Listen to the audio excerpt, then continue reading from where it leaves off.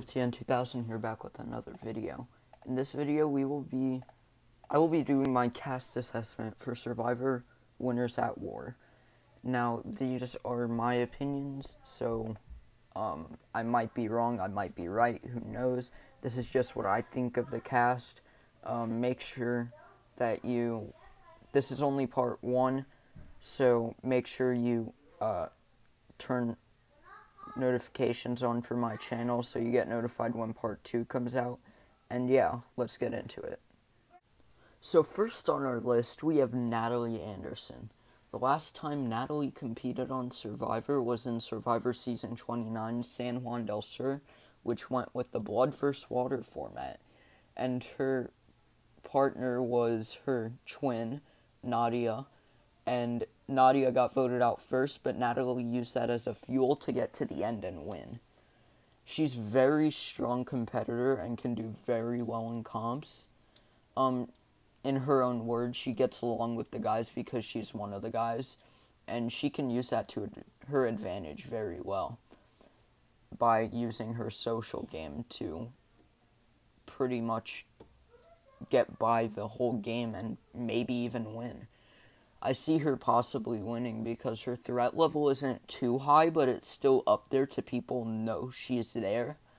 But the only thing I see getting in her way is that the huge threats make an alliance, and she will be the biggest threat that's not in that huge alliance. So that alliance could target her and she could be out very early. But I think if she gets to the merge, she has a very strong chance at winning this game. And I wouldn't put it past her to win, because she is a good competitor and probably one of the best chances of winning. Next up, we have Tyson Apostle. He played on Token Teams, Heroes vs. Villains, and Blood vs. Water, which was his winning season. He is a strong competitor and does very well in comps, which could put a target on his back.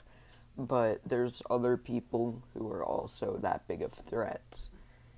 In his ET Canada interview, he talked a lot about how pre-game stuff definitely will come into play, and how he plans on creating alliances about some of this pre-game stuff. Tyson is my winner pick. He is the person, in my opinion, who has the best shot of winning over everyone else. Because if there is a big threat alliance, he will be the lowest threat level in that big threat alliance, which is the perfect position to be in. And I see him getting very far in this game, if not to the end. And if he does get voted out, he has one of the strongest chances at coming back in the Edge of Extinction battle. Next on our list, we have Danny Boatwright. Danny's first and only season so far was season 11, Guatemala. And in that season, she got to the merge, won 2 individual immunities, and only had 1 vote against her the entire season. She won in a 6-1 vote, but honestly, I don't see Danny winning this season, solely because I don't think she is one of the hardest players in this cast, and a player that will go full force throughout the season.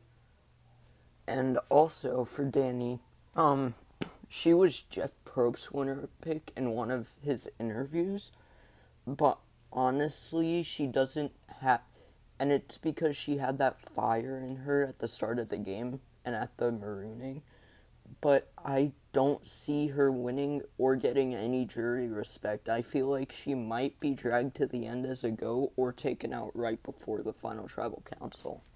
Alright, so next up we have Sophie Clark.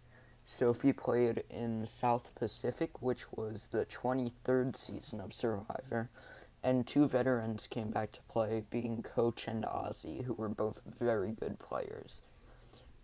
This season, Redemption Island was in play as well, but Sophie never got voted out, so she never had to go to Redemption. She was seen as an annoying and bratty person to some people, which isn't a great thing and might hurt her game in this upcoming season. But she was strong in challenges, winning 3 individual immunities. She got plenty of votes throughout the season, but she took Coach and Albert to the end and beat them. So that's good for her, but honestly, I don't think she'll make it too far. Honestly, I see her as being a pre-merge boot. I don't see her winning the game. I feel like she wouldn't represent the season well, to be honest. So, yeah. We have Jeremy Collins. Jeremy played 2 seasons, San Juan del Sur and Second Chances. He uses meat shields in these type of games, so he'd probably keep around people like Tony, Sandra, and Boston Rob. In Cambodia, he played an amazing game while playing an idol successfully on him that helped make the 0-vote tribal council, which is one of the most iconic tribal councils of all time. And in the end, he won that season unanimously against Spencer and Tasha, 2 people who also played really good games that season.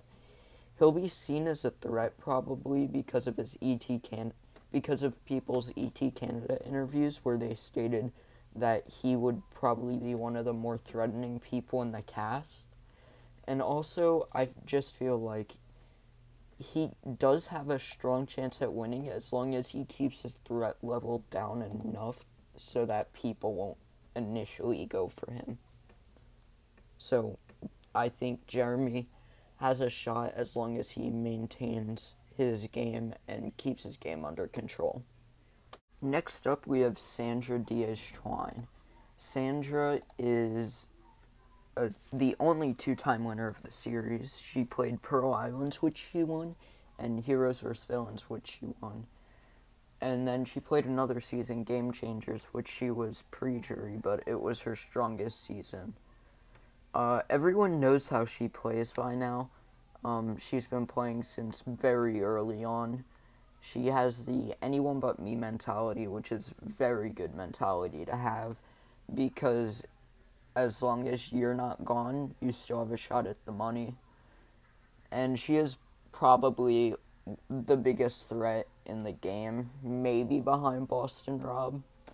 The only way I see her making merge is if the big threats align. And if this happens, she'll be probably an early merge boot. She has no shot at winning. And if she gets to the end, she'll win. But no one's going to let her get that far just because of her huge threat level and her past season gameplay. So next up, we have Ben Drybergen. He played in Heroes vs. Healers vs. Hustlers, and he was in the minority after a tribe swap, but his tribe kept winning challenges. And then when Merge came, he was the swing vote for the first vote, but he ended up becoming a controlling person, which turned his allies against him, and he had to play 3 idols to keep him safe, and he got all the way to the final tribal council and beat the other 2 people in a 5-2-1 vote. He isn't really a well-respected winner, but I do think he deserved the win, and I think that he doesn't really have a good chance at winning this next upcoming season, season 40, but he can probably pull something that he did in Heroes vs. Healers vs. Hustlers, and he could make it to the end, which I don't see likely, but I don't think he'll win. In this part, we have Michelle Fitzgerald. Michelle won Survivor Korong, which was of the Brain vs. Brawn vs. Beauty format, and she was on the Beauty tribe.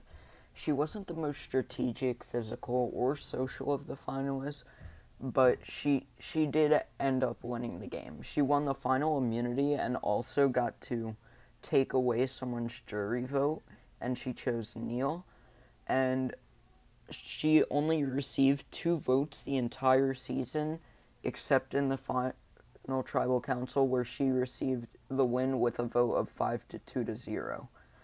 I don't see Michelle winning, even though I've heard a lot of people think she will, but personally, I just don't see it. Alright, so that is it for this part of my cast assessment for Survivor Winners at War. Turn on notifications for my channel to get notified when part 2 comes out. And yeah, like, subscribe, and I will see you in the next video.